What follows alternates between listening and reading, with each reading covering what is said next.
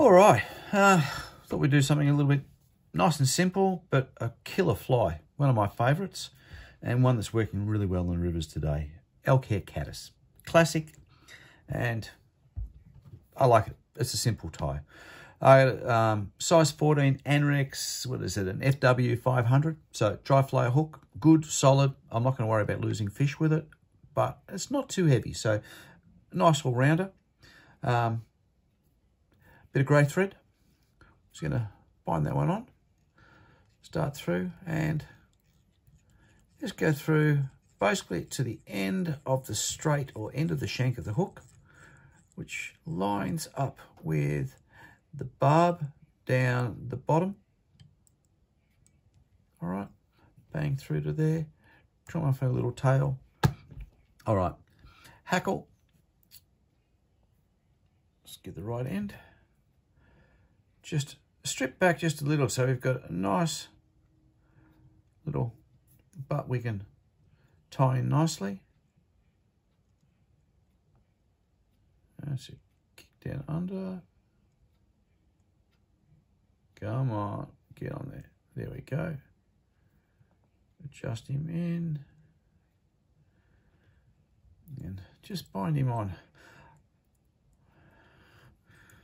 All right, it's set. It's nice and stable. Dubbing, look at nice, fine, dry dubbing. This is a yellow. The advantage on this one is I can get it really fine on the thread. You don't want a big, thick body, just a nice, fine dubbing base, a little bit of colour. Tuck him up that little bit. Oh, we'll see how we go on that. Wind back and bring it through.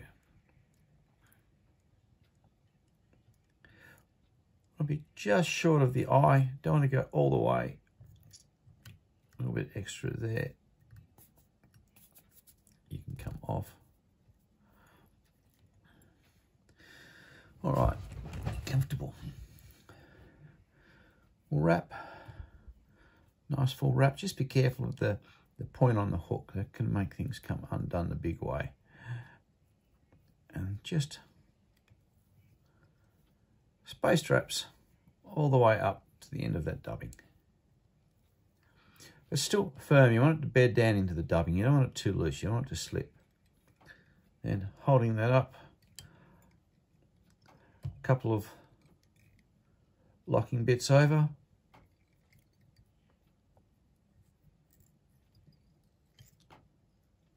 All right, and we'll trim him off. This little knife, fine point, really sharp.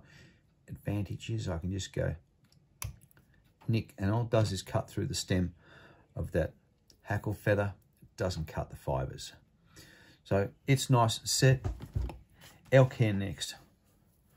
Nice bleached elk hair. Good clump of that. I don't like a sparse one. A wing on these. I like a good wing so I can, when it's treated, it's going to float. And also, a lot of the time I fish these as a skater. So they're not just a static drift. All right. So we've got a good little clump there. Then we've got all that underfur. So strip it out. Any of those extra little hairs that aren't needed. Front and back. You can use a comb.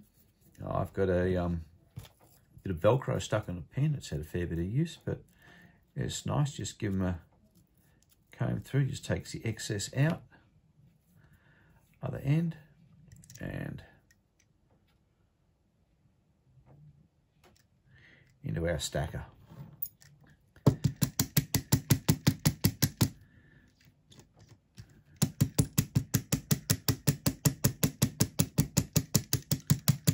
All right, that's pretty well set. Before I go any further, the advantage I'd like to do on this is I've got some head cement, fairly thick one, but I put a little dollop right on first before I put the elk hair in.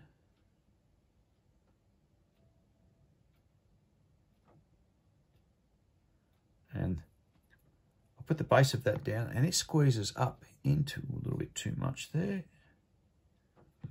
Up through the elk hair and sets it nicely. So I don't have to worry about adding any more afterwards. Always whack the lid back on. Give it upended one of those across a good table or that, you'll understand why. All right. Okay, our ends here, nice, level. Grab those, bring it up, measure it up against the fly. I'm pretty happy with about that. That pinch there, bring down, and just a couple of loose wraps up over first. Then holding firmly still, apply the pressure on that thread and lock it down. A couple more wraps.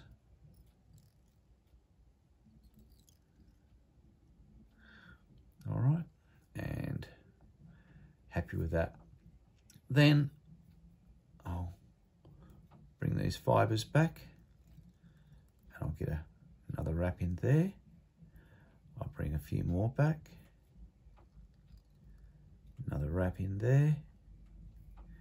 And a couple more back. Another wrap in there. And I'll bring them all back. And just wind that thread up a little. Come here, you. And then just a couple of wraps around the hook. So now I can actually pull down on that thread and it's not pulling to try and pull that wing back and around. Bring all those little butt sections together, hold them up tight and trim off as on the angle of the eye of the hook, nice and tight, bang. Get rid of those and yeah, have a little look, pretty happy with that. So I've done a couple of wraps around there already, so now it's just a matter of whip finish. Get in there. 2, come on, Mr. Thread, we won't do that. 1, 2, 3. One more. 1, 2, 3. Tie him through, pull him up. Bit of pressure on that thread, come in with that blade and nips off.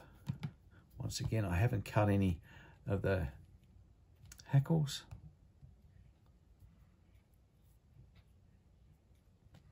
Yeah, nice, simple elk hair caddis, ready to go. Cheers.